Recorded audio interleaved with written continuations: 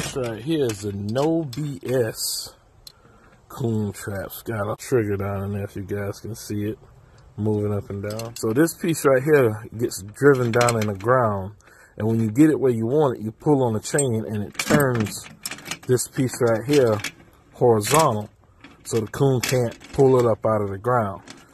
This right here joins up with this.